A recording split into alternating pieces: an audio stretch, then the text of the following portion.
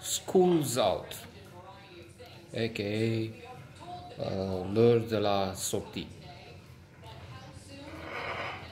a French movie selected for the festival, the Venice Film Festival,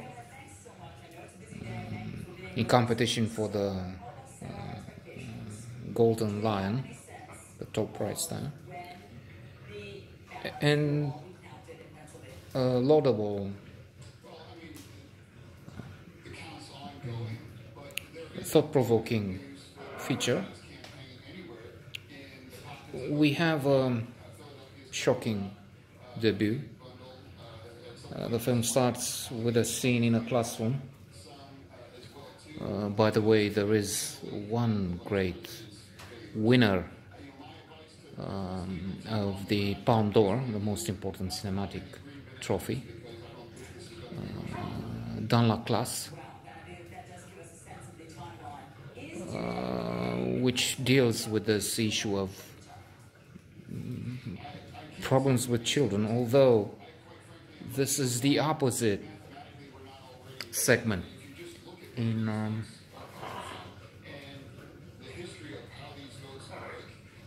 no, it's in fact in the classroom, but the original title should be different. I'm making a mistake here.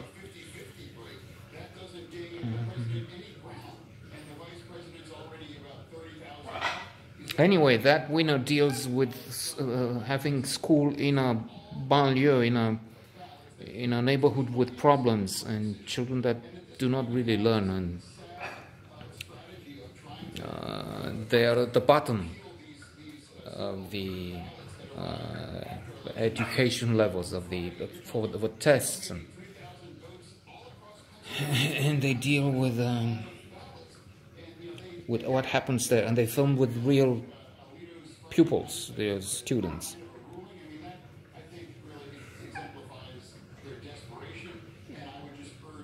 It pisses me off that maybe before the end it will come back. The real original French name. So anyway, here we have children with extraordinary results. One of them is perfect, 20 out of 20, which is unbelievably difficult. My daughter has graduated le lycée français d'ici, the French high school of here, and I sort of know some of the issues, problems, challenges there. I don't have a high opinion of the establishment here, but anyway, let me return to the movie. So in the beginning there's a classroom, and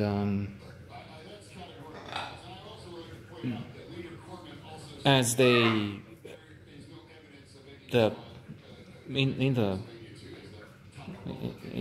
during an hour of study, their teacher stands up, goes to the window and jumps, committing suicide. He's killed. They go and look, and he's some floors down, 3, 4, but he's dead. And now we have a hero, the suppléant, the temporary teacher, who will have a struggle in the end, perhaps a love-hate relationship with these brilliant teenagers. They are the crème de la crème. Indeed, the headmaster has decided to have them all in one class, a small one. I think there were about 30 here on average, and over there he has only 10 or less. 10.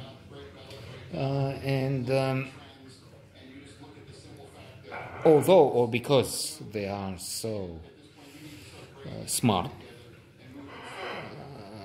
they present quite a few challenges. They're arrogant, they are patronizing. They tell this new teacher that they have advanced with a program, asking him, are you up to it? Insolent, impolite, aggressive. And as he's telling his friend, speaking, it's difficult to deal with those pretentious little brats.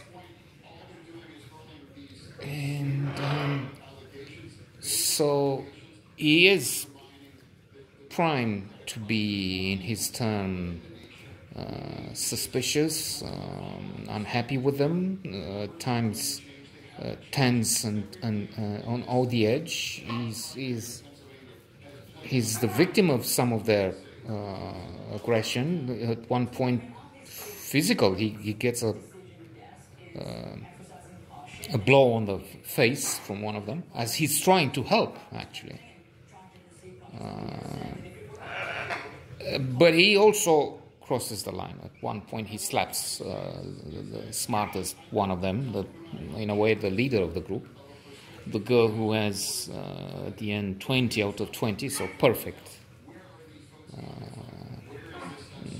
Perfect passage through school. And he finds out that there is something mysterious, dangerous, threatening about their activities. He has some suspicions, and he starts to try and have evidence, see if his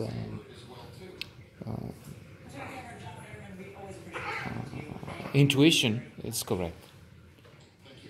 And indeed, as he is looking at them in the shadows, he sees, and of course the audience, the public, us, we see with him, how they get into games of physical abuse in the end. They kick each other, making each other suffer. In some confrontations, there is an explanation from their side. So this is where, and not just here, but this is one example of where we get to the deep end somehow. We're presented with this future for the next generation, which is not there. It's absent. There is no future, they say.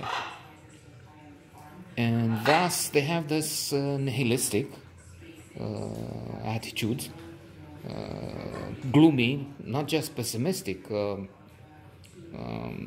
apocalyptic view. But they have arguments.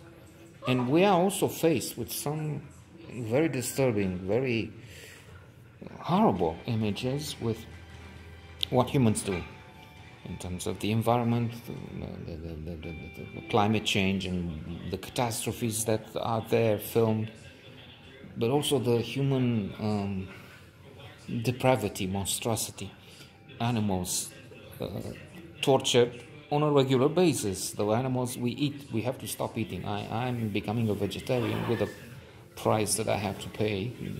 I don't know how that happens, but my ulcer seems to be coming back. Ugh! I eat too many roots, too many vegetables. It doesn't work. Termina. So anyway, looking at these horrible images, which the teacher finds out looking through their secret safe place. And indeed, they're up to something. They are preparing. He's asking himself and his friends and the teacher, Termina! And there are signs there. What if they're preparing something terrible, something blow up, an act of terrorism?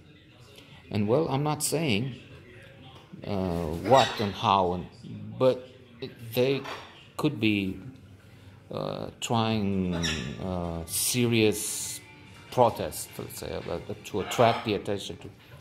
And I will, no spoiler alert, I will not say what happens.